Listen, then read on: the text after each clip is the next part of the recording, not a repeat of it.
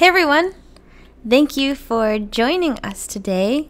I'm very excited to be leading our webinar on how to build a better UI with React and Kendo UI. So to start things off, let me introduce myself.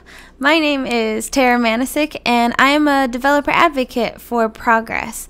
So I work with the Kendo UI team to help bring information about the awesome things that they're coming out with.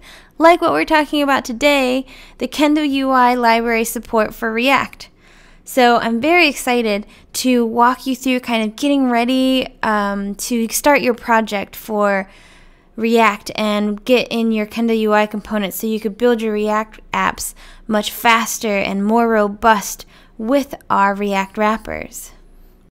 During the webinar or even after, when you're building your own React app with our Kendo UI components, you may have some questions. So please feel free, if you have any questions or any comments, to hit us up on Twitter at #HeyKendoUI.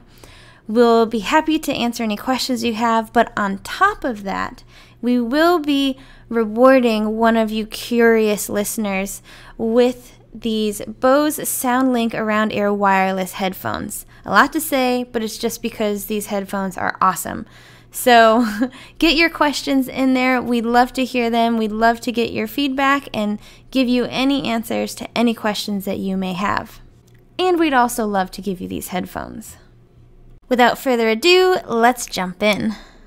I want to start by taking you to the Kendo UI support for React website. If you're familiar with Kendo UI, you know that we are very passionate about delivering great UI components that suit your needs.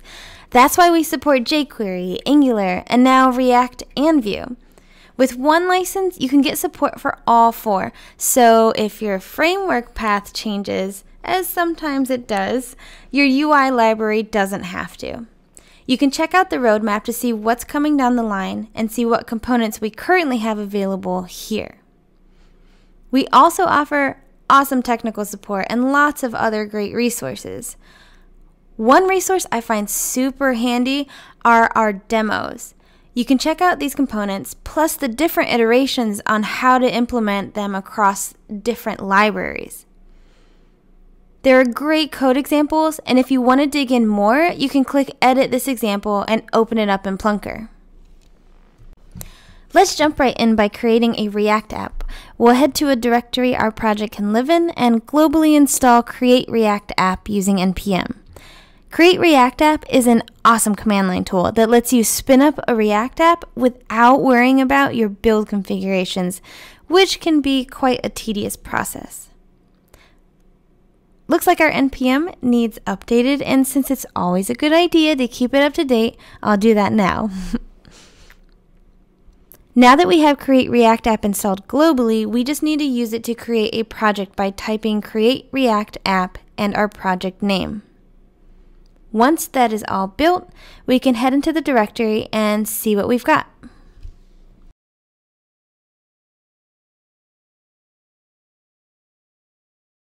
The first thing we can do is run npm start. This script is running React script start.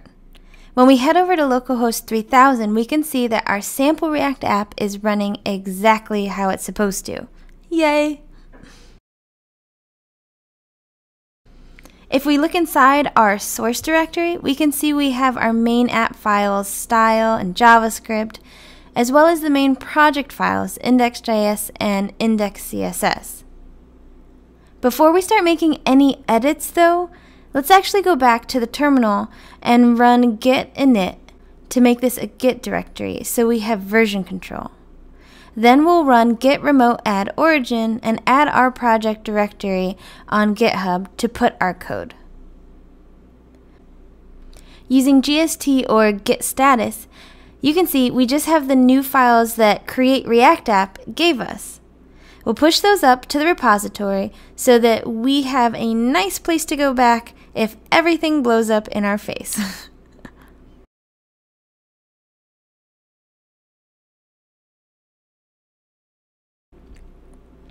Now that we're all set, let's add some Kendo components. The first one we'll add is the buttons wrappers. You can install these all in a single line, but I want to walk us through each one as we install them. So the button is pretty self-explanatory, but the next component we're adding is date inputs, and that has a little more to it. Today we'll be making a little form just to wrap our minds around just how easy it is to implement Kendo UI components into our React apps. We'll be adding a date picker from the date inputs module, but that also comes with a calendar, date input, date time picker, and a time picker component. Next for the form, we'll be adding the inputs module.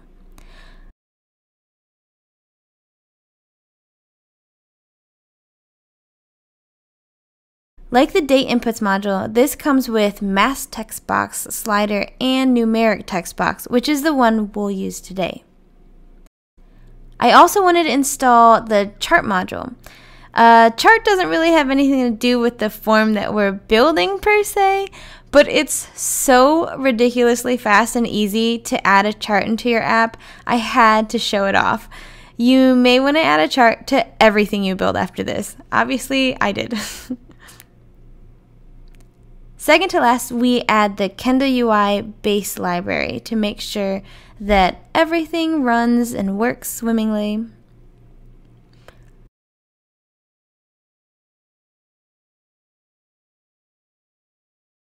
Last but definitely not least, we're installing the Kendo UI default theme. I love having this default theme. I'm rubbish at styling because CSS is hard. So this default library does all the work of styling the components for you, and I find it to be such a relief.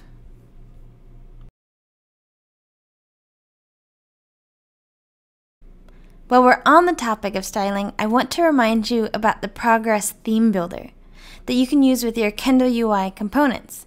I am a big fan of this builder because you can start with your own theme, or our default theme, or Bootstrap, and then customize as your heart desires. You can look through all the components, make sure they're coming out the way you want them, and when you're ready, you can hit the download button and get a nice bundle of style sheets.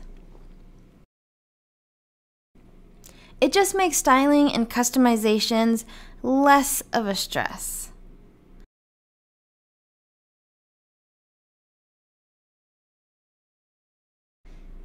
Alright, who's ready to jump into code? I am. Here's a glimpse of what our project directory looks like. We're going to spend most of our time in the source directory today, building up our app. But before we do that, let's open up our index.html file inside the public directory to add our bundle.js script inside some script tags. This file will contain the bundled scripts for our app, including our Kendo UI for React widgets.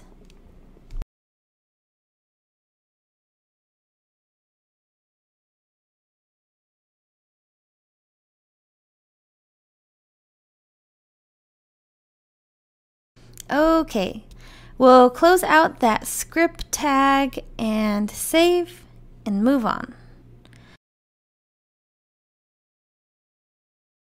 Next, we'll open back up the file directory to move to the file that we will spend most of our time on today, the app.js file.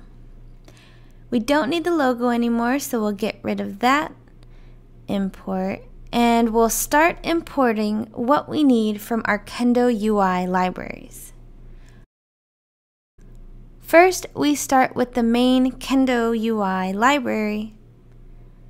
Then we can import the styling we need for our components by importing the default styling module.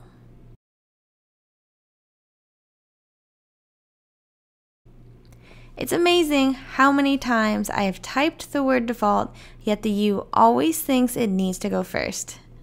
I'll get it one of these days. Next, I'll add our first component, the date picker. As you can see, I'm only pulling in the date picker from the date inputs module instead of bringing in the whole library because we're only using the date picker today. You can do this with all of the components. I will warn you, I am adding some mistakes as we go through so we can see what errors look like when they're coming from different sections. They're not big ones and we'll fix them later, but just to give you a heads up.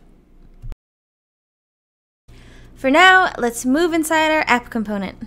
We're going to add our constructor passing in props, and inside there we'll add super also passing in props.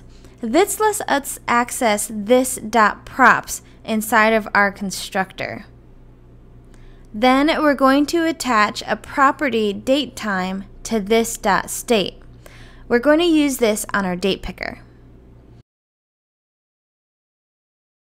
Initially, we'll assign it to a new date. Then, in order to make sure that we have the right instance of this attached to our onChange method, we'll bind this .onChange to the this inside of our constructor. Thank goodness this is never confusing. Next, we need to create the onChange function and pass the event or E to it. Inside there, we'll just console log the value that the event is sending. And we'll also use that event trigger that lets us know there has been a change to set date, time, and state to that same value, which will be the value our user clicked in the date picker, as we shall see.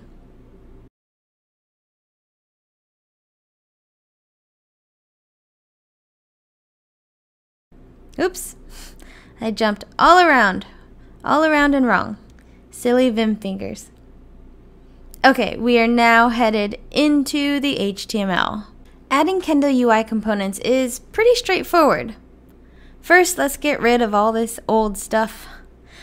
Then we'll add a div that the date picker can go inside. This isn't necessary for the component. You could just plop it straight in there, but I figure it may be good for styling later on.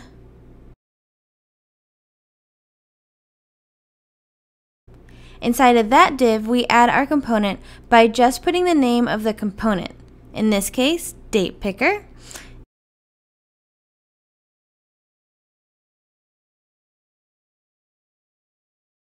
inside angle brackets. We want to add some parameters to our date picker though. First, we'll set the value to this .datetime, which, if you recall, first gets set to a new date. Then, when onChange is triggered, gets set to whatever the user picked. Next, we'll add a min date value that the calendar will go down to.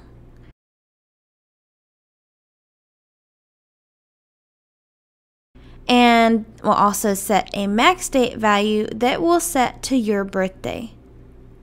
I'm just seeing if you're paying attention. I'm just kidding. But that could be right, and if so, happy birthday to you.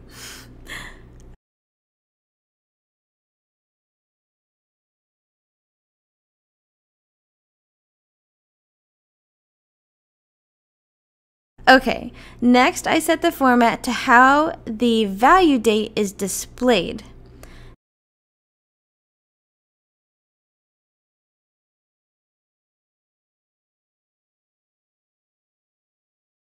Then bind the change event to our onChange function.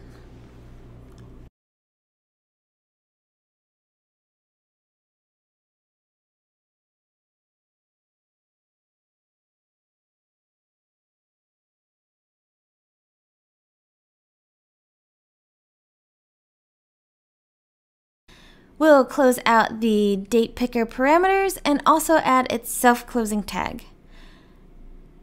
Since we have that start script running in the background, on save, our app refreshes and we can see there's an error locating our theme script.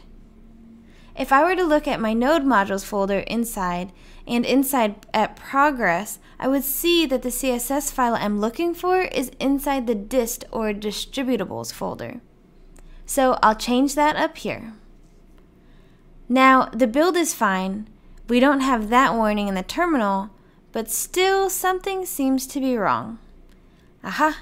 There is no onChange function because the onChange function isn't camel case that we built. We will go into our code and fix these mistakes. And remember that everyone makes mistakes because PoBuddy's nerfed.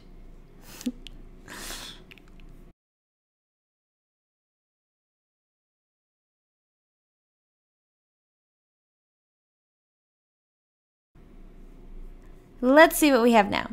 And voila, we has a date picker. So if you go in and click the calendar button, you get a lovely styled calendar that lets you scroll over and click dates. Oh, but look here. It seems I have formatted the year wrong. I feel like next time we'll do this like a kids show where you have to shout out what's wrong with the page. Let's go back into our app.js, find the format, and add that extra Y to get all 4 numbers of our year.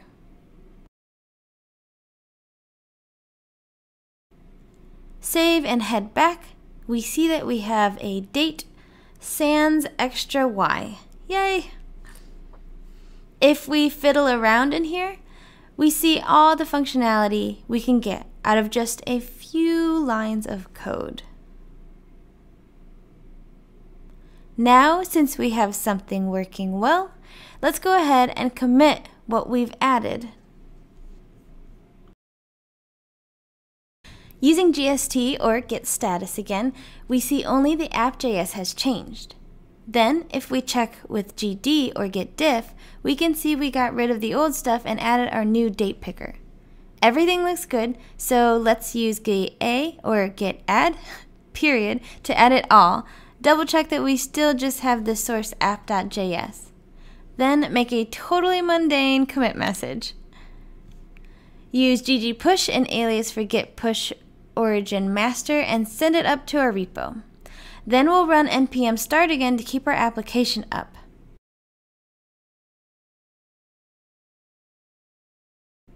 There is our date picker. Now let's add a bunch more components so our simple form starts to take shape.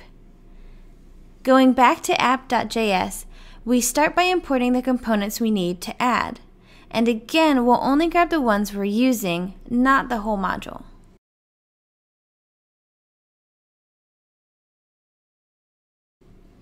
First, we add the numeric text box.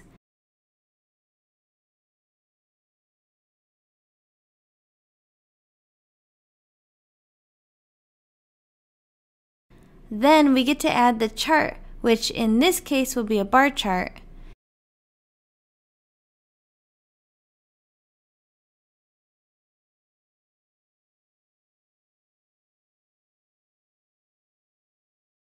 And finally, a button for submitting our form.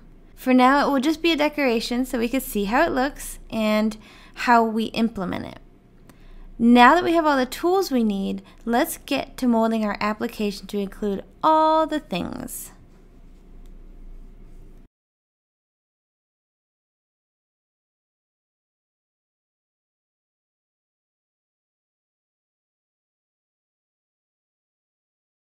First, we add a div for the numeric text box component. A little hard to say. And then, just like our date picker, add the numeric text box container inside.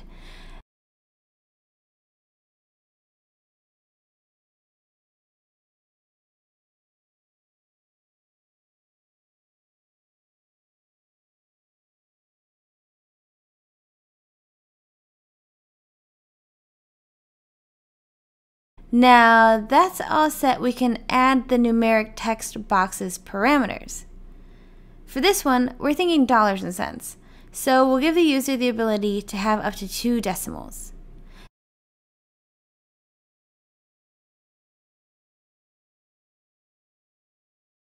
The format will be C0, which, as we'll see eventually, is to give the $sign. Treat it like money.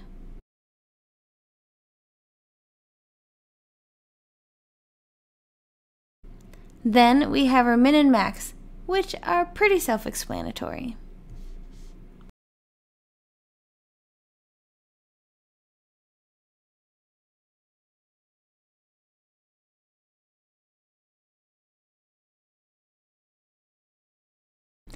We'll cap our max out at 500, just because.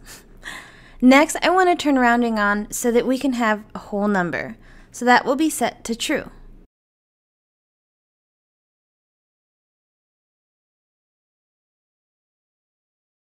We'll add loading spinners just in case by setting spinners to true as well. Finally, we'll set the default value to 22 because it's my favorite number.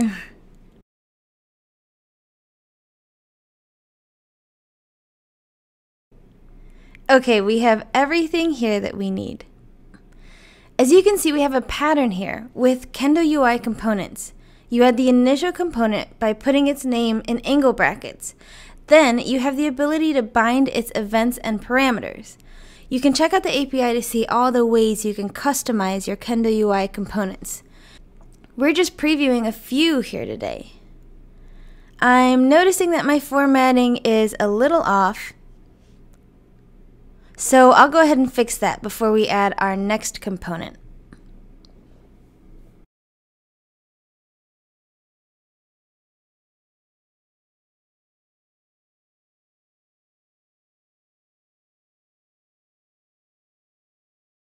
Now this, I think, is pretty awesome. Are you ready to write a bunch of code to add a chart to our app? A chart that you could bind some data to get some data visualizations? Here we go. First, we add the chart component. Next, we needed to have the information to display, so we bind series to an array of 2 objects that each have a data property containing an array of numbers. In the future, you could bind this to live data, files of data, or even user input. But today it's just static data, and we didn't even have to use more than one line. So yes, I was joking. There was not that much code that we needed to write. This one isn't complicated, but I wanted to show you just how easy it was. Add a self-closing tag, and we're on to the next component. Last but not least, we have to add a button. If you've added a button before, this should look pretty familiar. We just have to add the button's open and closing tags plus the button message, which in this case is check rates. Let's go look at what we have here. So we have everything here now on the page. It didn't take long at all to get some components on the screen, but now let's make them look half decent. Okay, again, I am no designer, but here are the next steps we take. First, we'll add a header so everyone knows what we're doing here.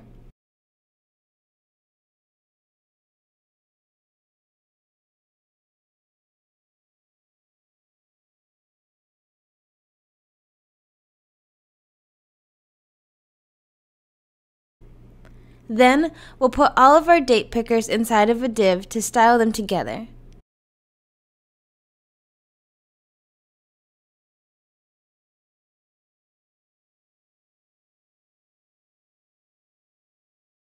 Next, we'll add some tags to our date picker so the user knows why they are even picking dates.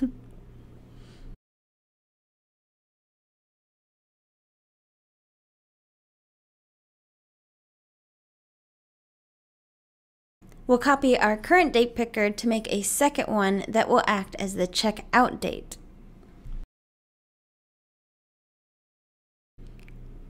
Next, we pretty much do the same thing for the numeric text boxes, putting them together in a div and also letting them have labels so we know what they're for.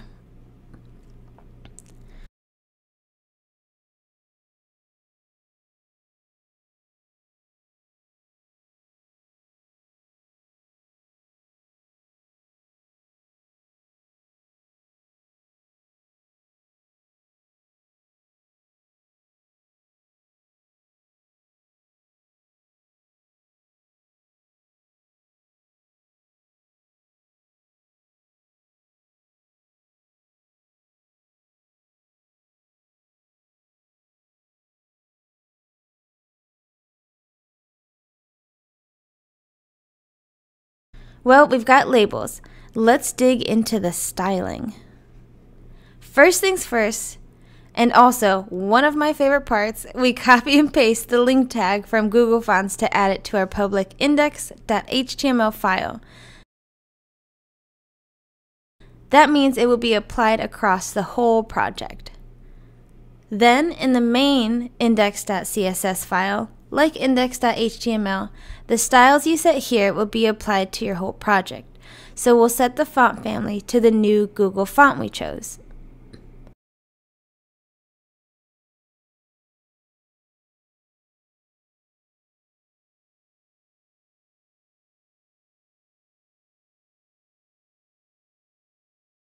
We'll also set the background images to pineapples, because who doesn't enjoy looking at pineapples? Like I said, I'm not a designer.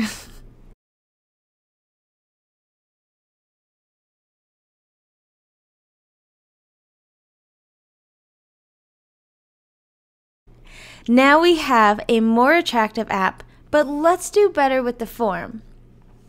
To do so, we'll go into app.css.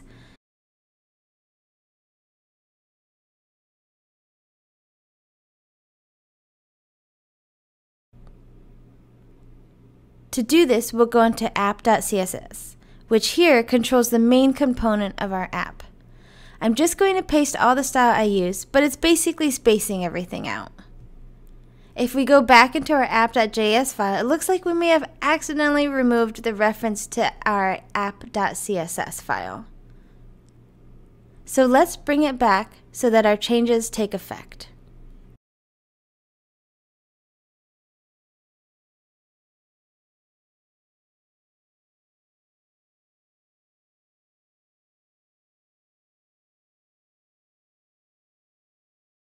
Oops, we are only up one directory.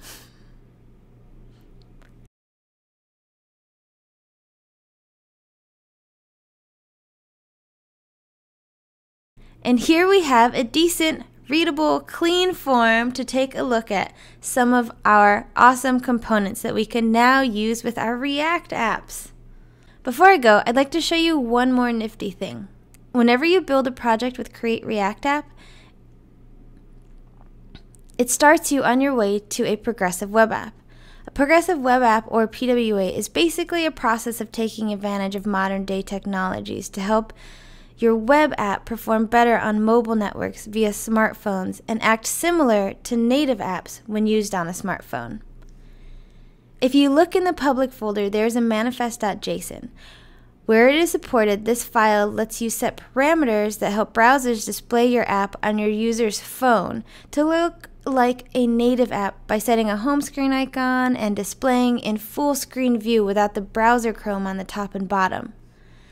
So if you look at this manifest.json, we'll just change the name so we can see the change.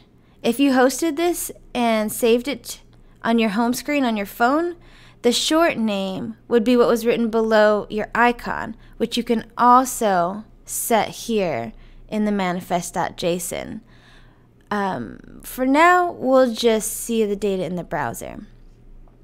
There's also a script to register a service worker, but that's a whole other fun topic we can cover another time.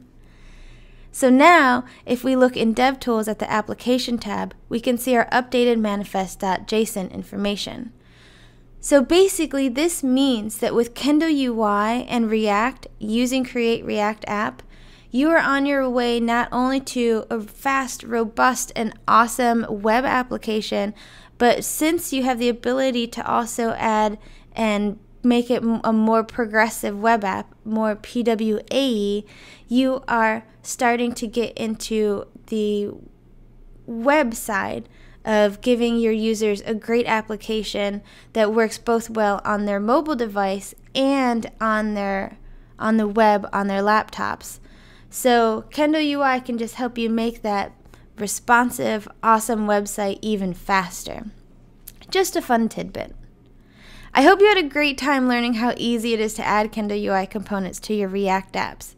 You can check out the docs for lots more examples and information on these components. This is a great resource as you're getting started and also as you're making your way through utilizing everything these components can bring to your project. Remember to ping us at Hey Kendo UI to ask any questions and add yourself to the running for those awesome Bose headphones. I cannot wait to see what you create with Kendo UI components and React. Have a great day, and thanks for coding with me.